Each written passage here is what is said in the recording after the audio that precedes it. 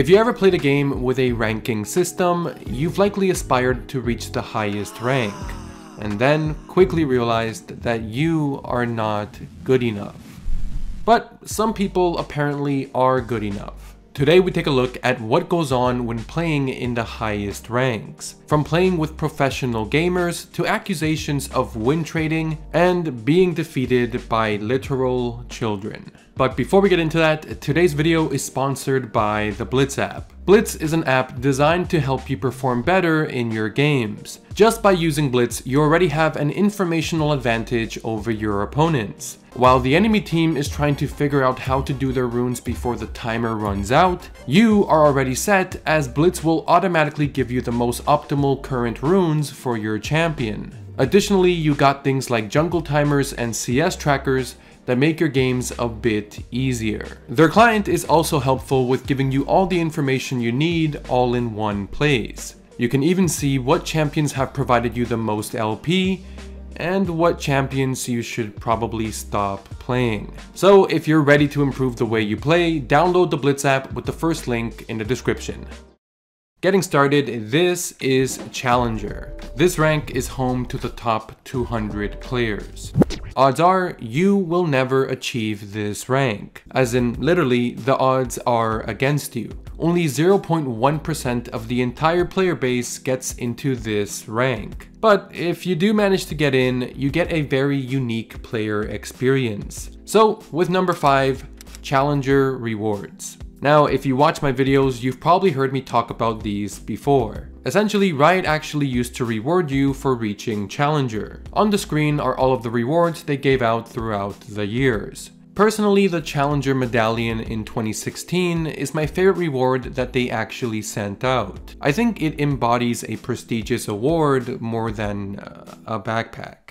In 2019, after rewarding a backpack for the second year in a row, they decided to stop giving these physical rewards permanently. However, they do give you something very unique today. For achieving the prestigious rank, your account gets a special recall animation enabled. While us peasants recall with this blue, boring animation, Challenger players get this unique recall that makes it look like they possess some godly powers. But alright, for number 4, we can get into something a little more interesting.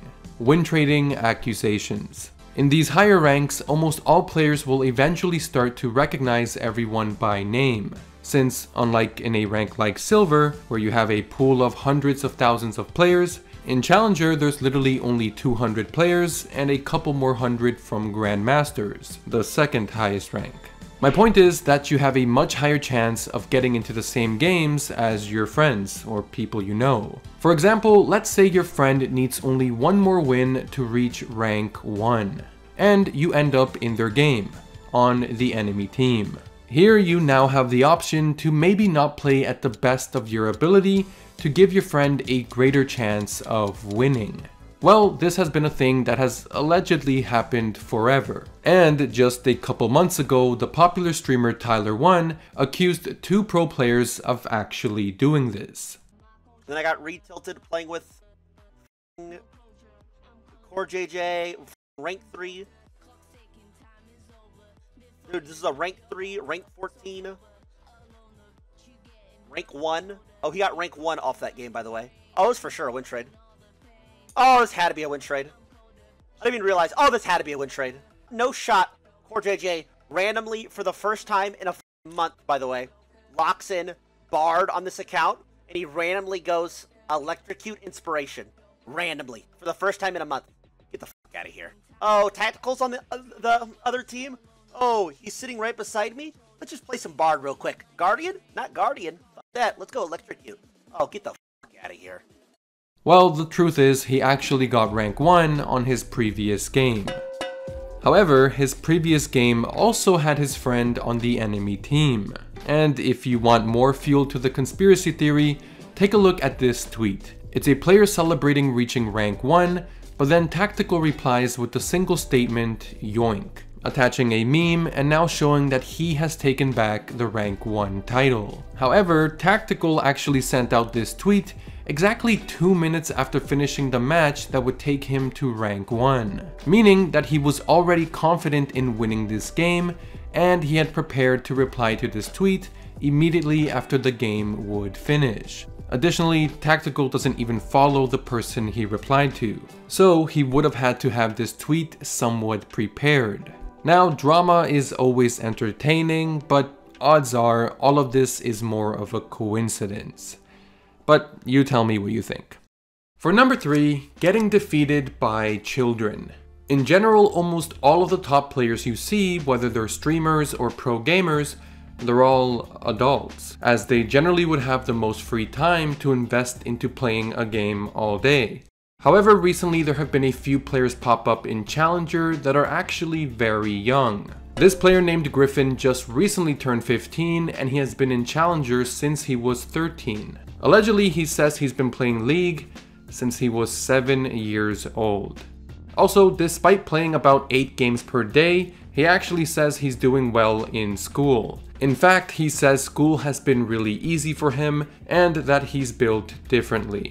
Among Griffin, there are a handful of other Challenger players who aren't even old enough to drive. But most importantly, as of making this video, General Sniper, a 14-year-old kid, is currently the rank 1 player on the North American server. What's really interesting about General Sniper though is that he's the brother of an already somewhat established esports player. And he has a twin brother who just recently also reached Challenger. So I'm not sure what their parents are feeding them, but it seems to be working. Moral of the story, if these kids can make it to Challenger, I'm sure you can find a way out of Silver. I believe in you. Now for number 2, Elo Boosting. For those unaware, boosting is when you pay someone else to play the game on your account and take you to a higher rank. Now, allegedly, these high ranks have always been plagued with players who have been boosted. Some people pay an incredible amount of money to be in the highest ranks, just to say that they are that rank. And back before pro players were getting paid fortunes, some players would look for ways to make money on the side. And boosting was one of those ways. What have you seen when it comes to boosting and win trading? Everyone fucking did it. Dude, like, the entire org, LMQ, every player on LMQ boosted, and only one got caught, and he got sent back to China.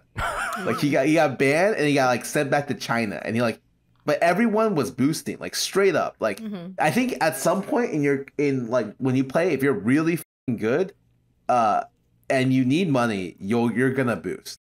And by the way, he's referencing Zhao Weizhao. His whole team was boosting, but he was the only one who got caught. This is one of the most famous stories of boosting, as chat logs leaked of him requesting $1,400 to boost a player to Masters. He also only got caught because he played the same champions and builds that he was playing on his main account. Additionally, while boosting, he would play with someone who he had played with in the past on his main account. And for this little failed business venture, Zhao Weizhao was suspended from Pro League of Legends for 7 months. 6 months for Elo Boosting, and apparently 1 month was added because he was caught trying to sell an account that Riot gave to him. But anyway, I used that as an example. And although it happened in 2015, boosting is still prevalent to this day. There are currently active sites saying that they can get you to Masters or Challenger for somewhere between $1,000 to $5,000.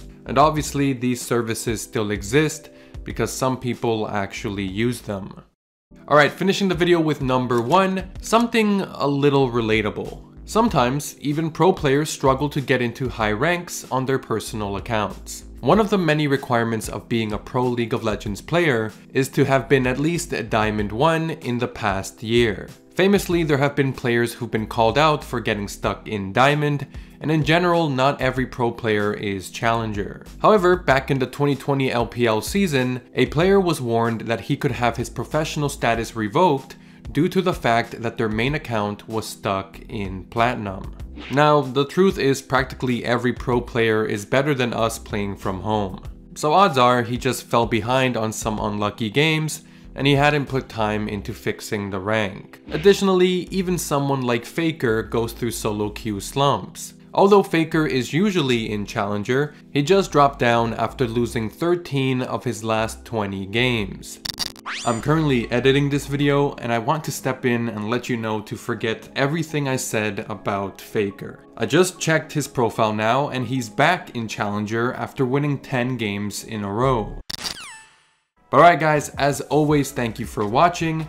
If you made it this far, I think it'd be kind of cool if you subscribed, but no pressure. Anyway, have a good rest of your day and I'll see you again very soon. Hopefully.